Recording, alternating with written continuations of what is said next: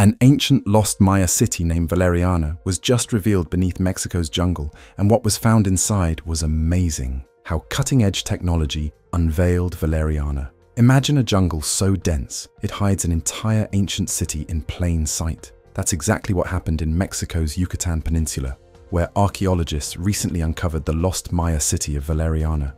But they didn't stumble upon it with a shovel. They found it using LiDAR, a laser-based technology that scans the landscape from the air. It cuts through thick forest canopies and reveals what lies beneath, and what they found was astonishing. A sprawling metropolis, completely swallowed by nature for over 1,000 years. The lost city of Valeriana is absolutely massive. Once revealed, Valeriana turned out to be massive, stretching across 47 square miles. That's roughly the size of San Francisco. More than 6,000 structures emerged from the scan. Towering temple pyramids, public plazas, ball courts, roads, and even a huge reservoir. This wasn't a minor outpost. Valeriana was a full-blown Maya city, bustling with ceremonial and political life. The scale suggests it was once a key power center in the region during the classic Maya era. The lost city in Mexico was actually hidden in plain sight. This ancient metropolis wasn't buried deep in a remote jungle. In fact, it sits just a 15-minute walk from a major highway. People have unknowingly passed by it for decades, even centuries. The city was so well hidden under trees, vines, and earth that no one noticed.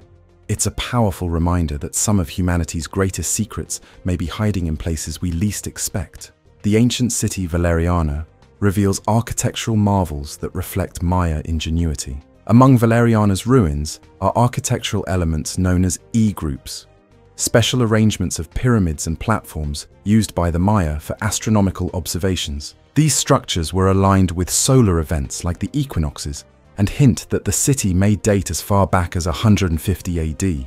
This means Valeriana wasn't just a city, it was a place of cosmic alignment, built by people who studied the stars as closely as they studied the earth. How many people really lived in the ancient city beneath the jungles in Mexico? How many people lived in the hidden city of Valeriana? Experts estimate that at its peak between 750 and 850 AD, Valeriana may have been home to as many as 50,000 people.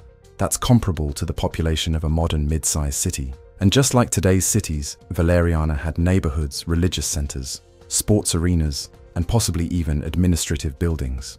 It paints a picture of a complex and organized society, humming with daily life. The ancient city Valeriana reveals advanced water collection methods for the time. One of the most impressive finds in the lost city of Valeriana was a massive reservoir. The Maya were brilliant engineers.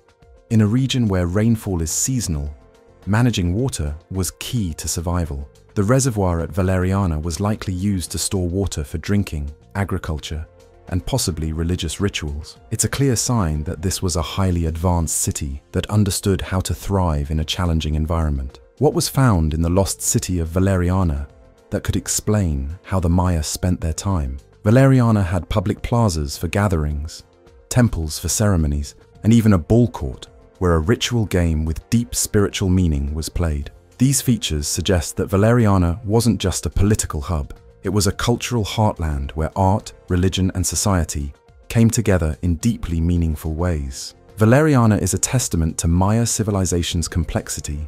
Valeriana's discovery is more than a headline, it's a game changer.